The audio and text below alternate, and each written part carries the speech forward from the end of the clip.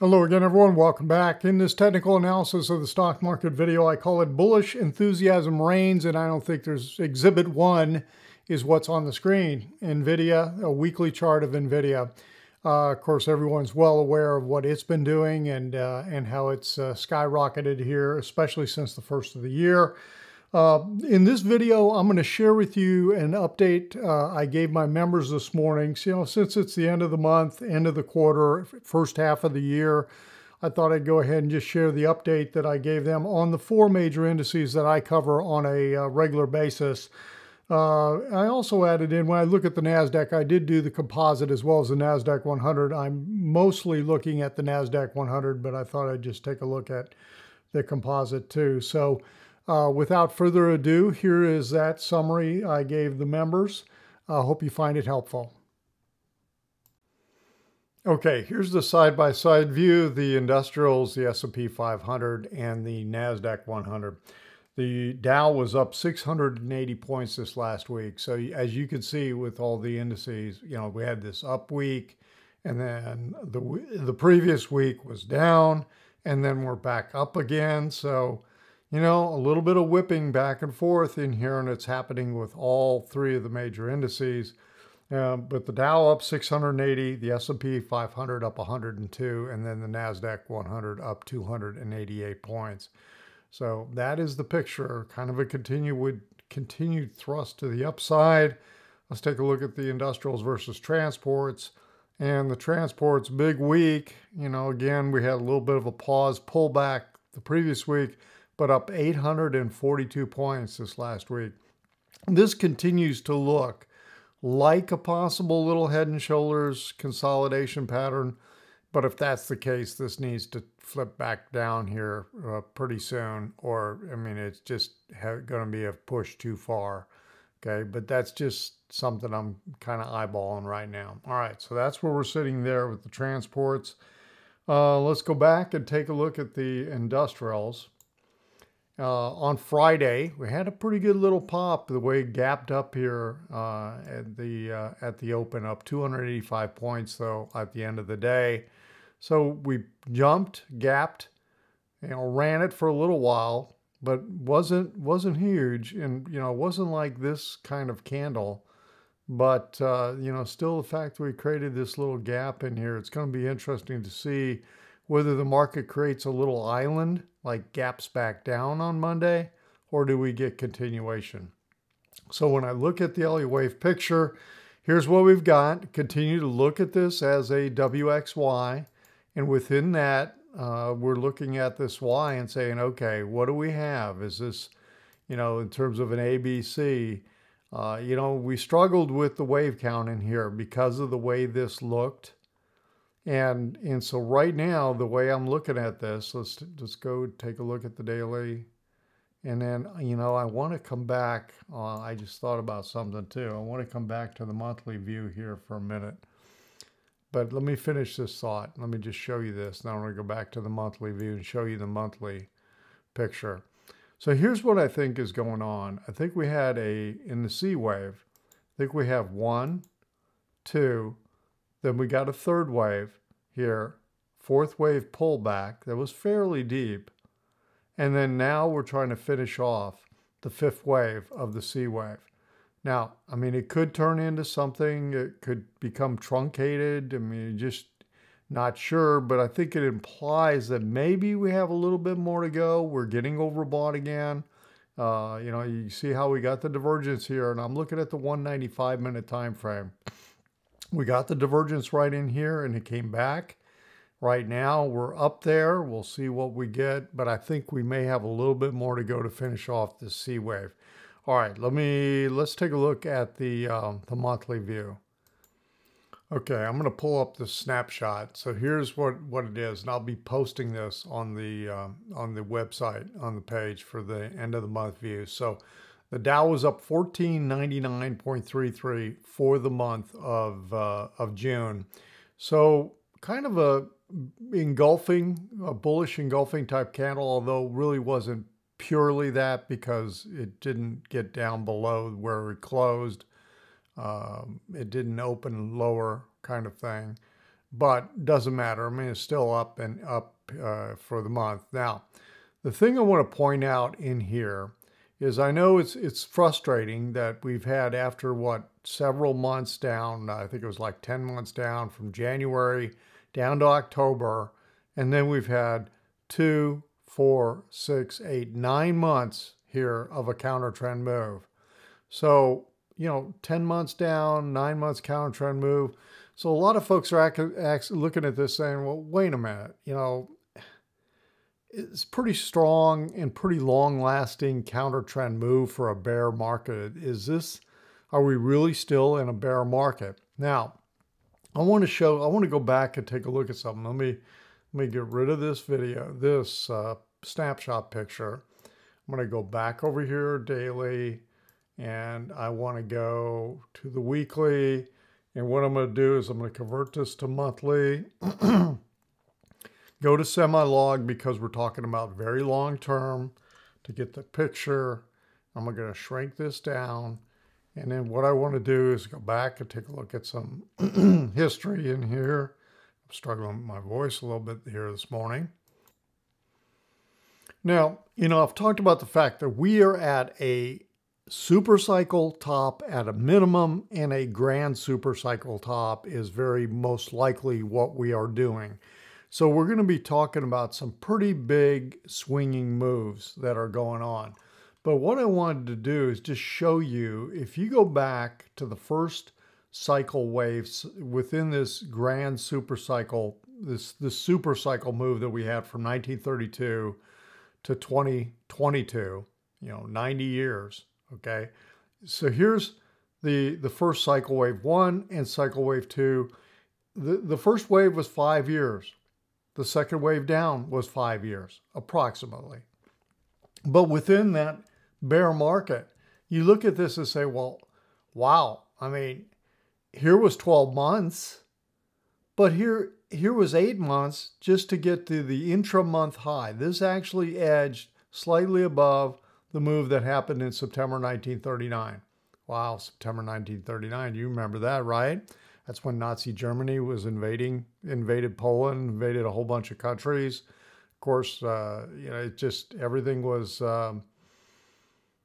erupting at that time. And so the point here is 12 months, 8 months, 5 months, 5 months, 8 months, 6 months, 17 months.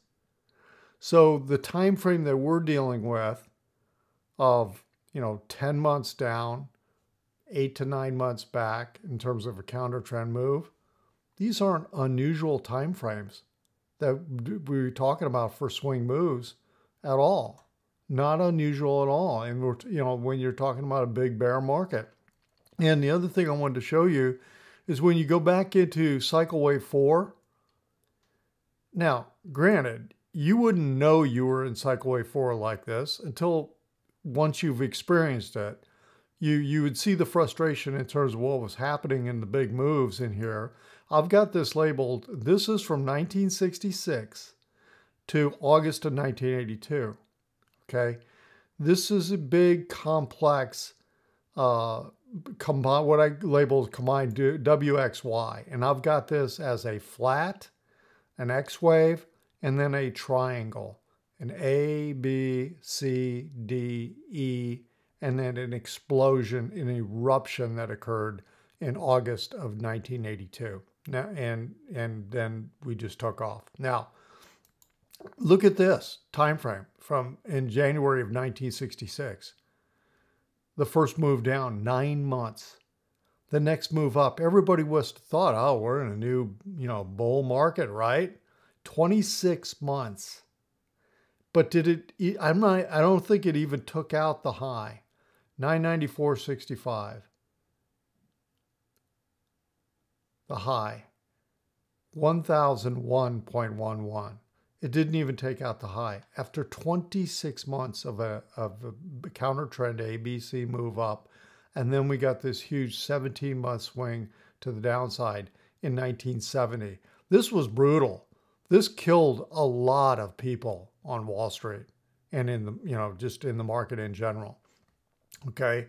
And And so this is just the first segment, and you can see the same kind of time frames that we're experiencing throughout this. I have a feeling that on a super cycle level, we're going to be experiencing something very similar. But the other thing that is that happened in here is, look how many times it tried to get above 1,000, but just couldn't do it. And then how many times it did stick its head above the 1,000 level, and everybody thought, yeah, here we go, it was just off to the races. And then that's all she wrote.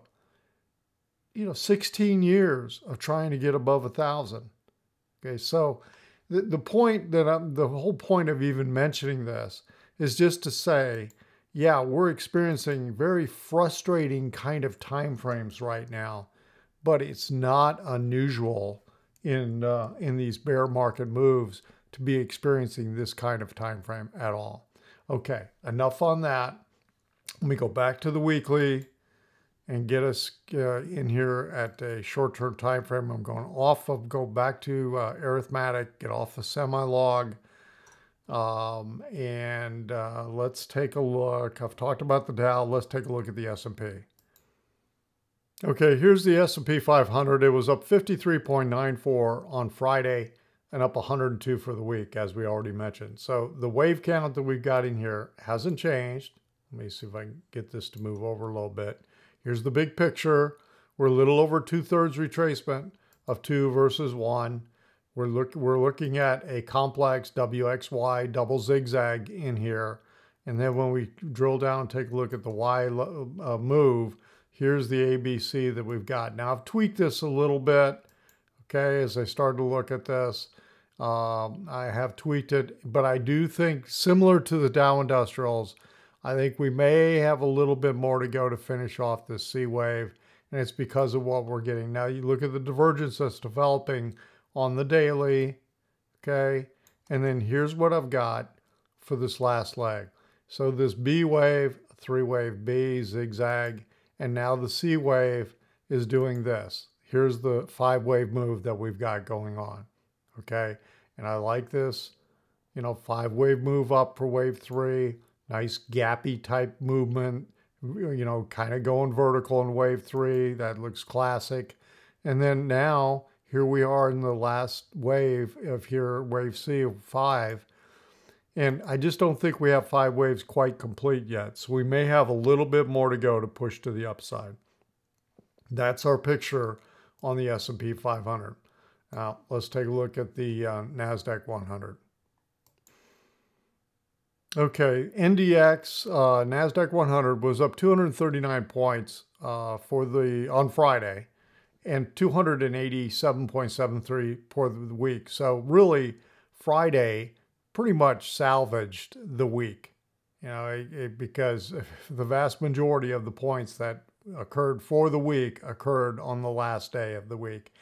So there's no change in the picture that we've got, the Elliott wave picture. I continue to hold this. We're very extended. When we look at this, up almost 78.6% on the retracement move. WXY, I think we've got, pretty lengthy C wave going on in here.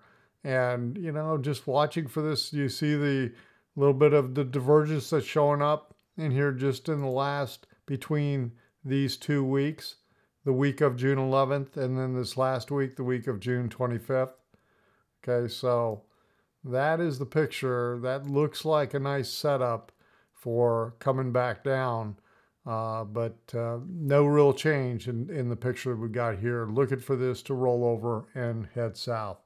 Now, I want to take a look at the Russell 2000. Seemed like, there was one other. I just wanted to show you the NASDAQ on a weekly basis also, the NASDAQ Composite, and only to just show you where it is, the high that was achieved, the 3 weeks ago, almost exactly 61.8% of retracement of the move down that, bottomed in mid-October.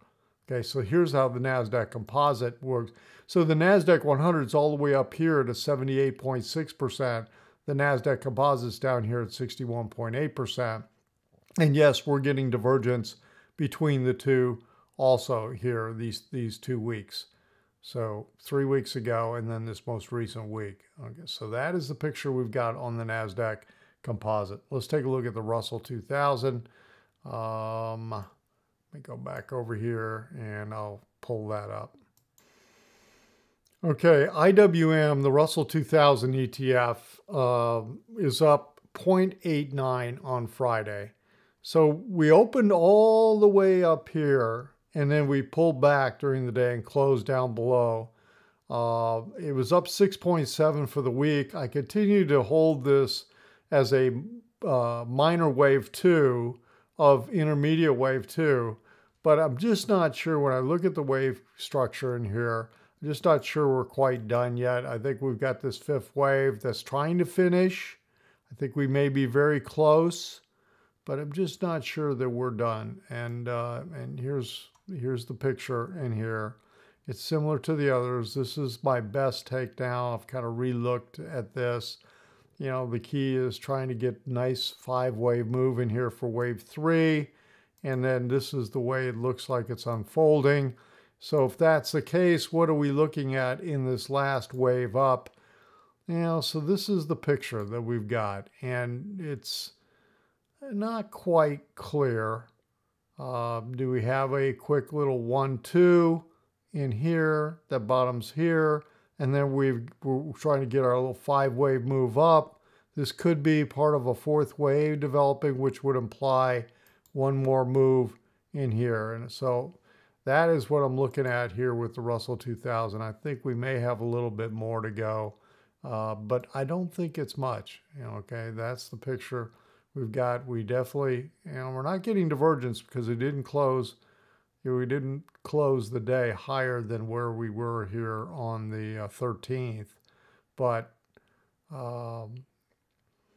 boy, I tell you what, this bar was really, really tempting for me to buy puts. I know we got stopped out on this move during the day on Thursday, but then the way this candle developed here on Friday, I almost bought puts right at the close, but the wave count kind of held me back. So right now I'm going to be watching that pretty close.